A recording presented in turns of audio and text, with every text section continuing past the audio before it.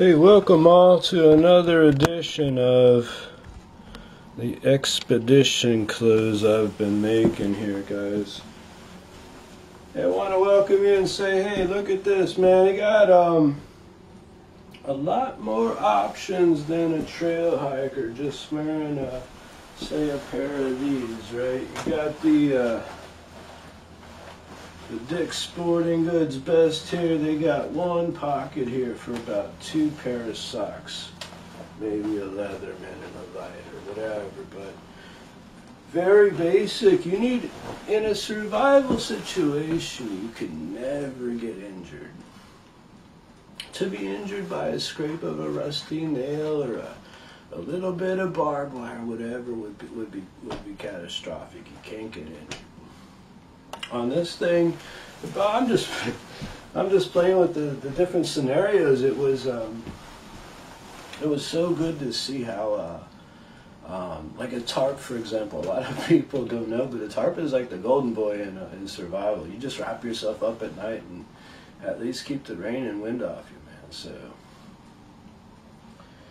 the different combinations have been fun to play with. I've had a couple things fall out overnight, like this here. I've lost like a glove and stuff, but I'm enjoying it. It really works. I got a, as you know, it's got the 4 license plates and the different legs here. Protection across one of the most critical areas to get injured right here. Very, very worse than the groin. There is, by the way, this in the legs. I don't know if you guys could all see this very much, but on top of being reversible 4 layers, these pants, for example, they also have in the middle here this awning-like canvas. What would you call that? Like a chat. And then on top of that is a 5-inch wide belt that'll ride down that whole way. So there is a version, a shortened version there now, but and then it's insulated on the back. This obviously provides major insulation off the ground, by the way. This is so critical. Not only does it protect you from falling off and hitting a guardrail, but it keeps you off the ground when it's time to sleep on the cold ground. It's like a ground mat right there, and doing a job protecting you from any kind of briars and even hopefully not, but some kind of dog or boar attack would be at least minimized to some degree. So you can't get injured. So no scrapes, no dings. Even just scraping your knee could limit how you walk for like a month or more.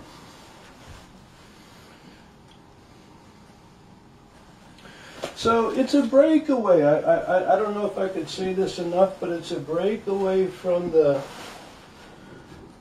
standard talked about. It's 50-foot of cord in the way. That's what I'm saying. Look at this. There's 50-foot of cord in there right now, and you don't even really notice it in here. There's everything. There is a hand digging spade right there. So these things seem to be fitting pretty well, and yet offering.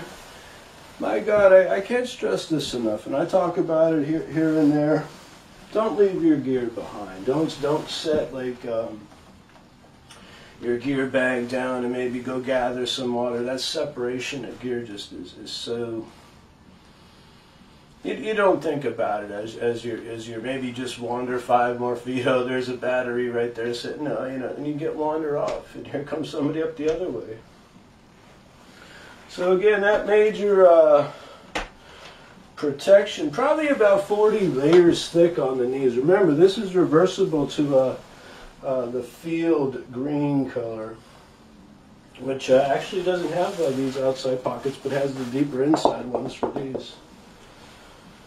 The new design's a little bit different, but again, this is the, you know what? This is a great pair of pants. compared to a pair of jeans, this is probably 5 times better than. It's double layered in the knees. It's basically waterproof, water repellent. It's got at least double the capacity of pockets, even though it's minor.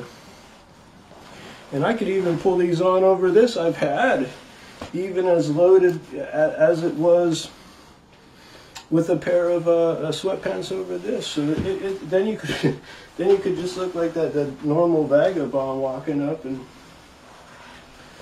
anyway, so this is 1 layer, 2 in the knee.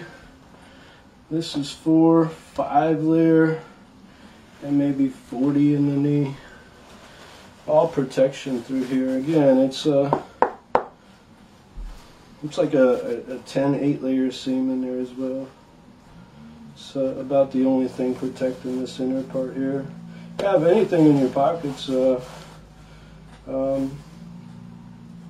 a flashlight or a candle will add protection in there. But the funny part was, and this is how this all kind of started, was, hey, I put on these top quality pants, right? And I'm going, wow, I could put a sock in there. And I said, fuck that. So I rolled it all up and I stuffed it into the bottom of this pocket here. And then on top of it, I said, wow, that fit. And then on top of it, I walk back and I take a similar shirt as this and stick that in there, and a pair of long underwear. So everything that I had in one gear bag fit that one pocket to get me fully dressed. And then I'm like, geez, man, if that only fit 4 pairs of socks and I could put that whole outfit in there, there's a dry pair of clothes in case I get wet. I seem to be fully mobile in every sense of the word. Again, falling off a bike, hitting a guardrail. This could be better fabric, fireproof, and more water repellent. Yeah, just about 5 times if I get some decent fabric for that. The one thing that also struck out was this new jacket, right? I was hoping for gold, and to be honest, it was a major find. I'm able to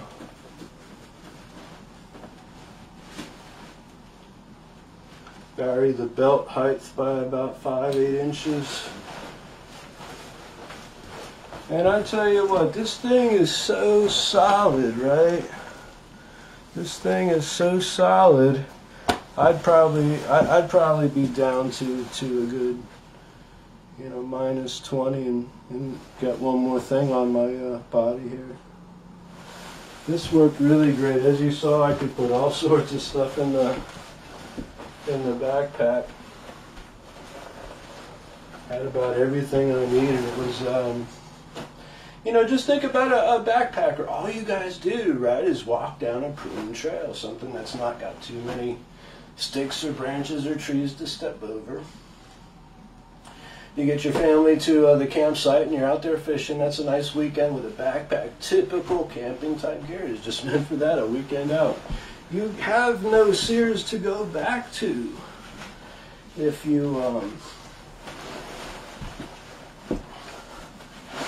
break a zipper or tear your tent.